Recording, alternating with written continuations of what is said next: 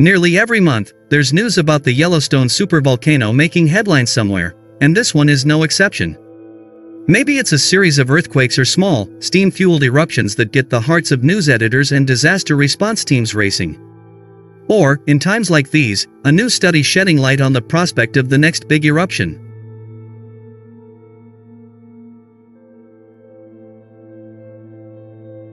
Sometimes it seems as if the entire world is waiting for Yellowstone to erupt, almost wanting it, in a way. So, what do these latest findings reveal, and is it good news or bad news? Let's dig deeper. In January 2025, researchers from the United States Geological Survey, USGS, published a new analysis in the journal Nature that revealed exactly what's happening beneath Yellowstone.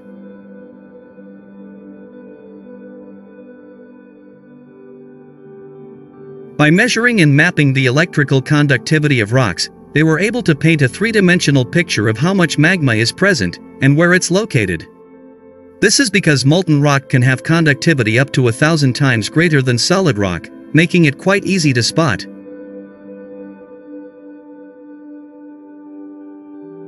The bad news is that there's a lot of magma down there. The good news is that it's not all in one place, nor does it fill a vast underground void. Most of the magma is, in fact, confined within pockets, each comprising 2 to 30%, by volume, of the hot, dense rock in which it is confined.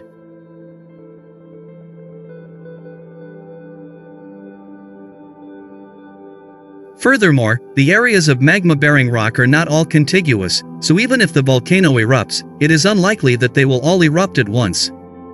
However, the most interesting revelation this study reveals is where the next hotspot of volcanic activity will be. It turns out that the magma is not evenly distributed.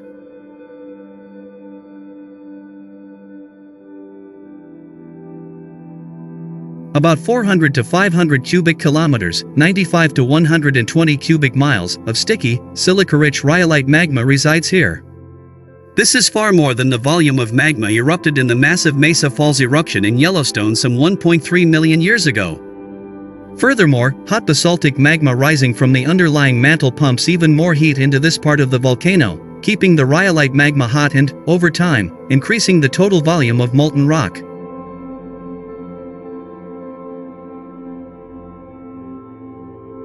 This may sound confusing, at least it is, but remember that magma is everywhere. All of these pockets of molten rock need to connect and coalesce before they reach sufficient volume to erupt in a single, massive eruption. Nevertheless, the authors of the Nature paper hypothesized that this part of the volcano will be the most likely location for the next major eruption. The big question is when?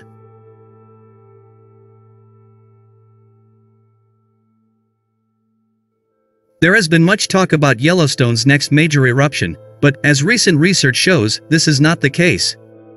In addition to the Mesa Falls eruption mentioned above, there have been two other much larger eruptions, the Huckleberry Ridge eruption, which occurred more than 2 million years ago, and the Lava Creek eruption, which is 630,000 years old.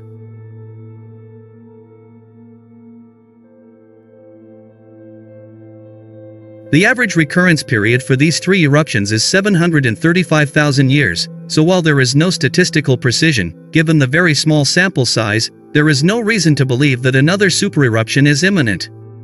It's also worth noting that the Mesa Falls eruption, while large, was not large enough to be called a supereruption, as its sediment volume fell below the required 1,000 cubic kilometers threshold.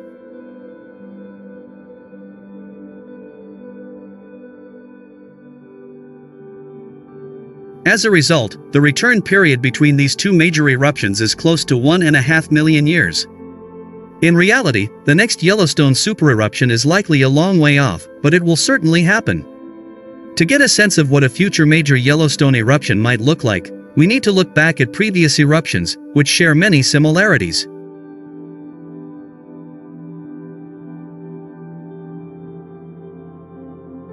All involved massive explosions that caused the erupting magma to erupt and produce large amounts of ash. Furthermore, each eruption was followed by a collapse of the crust over the empty magma reservoir, resulting in the formation of a giant caldera.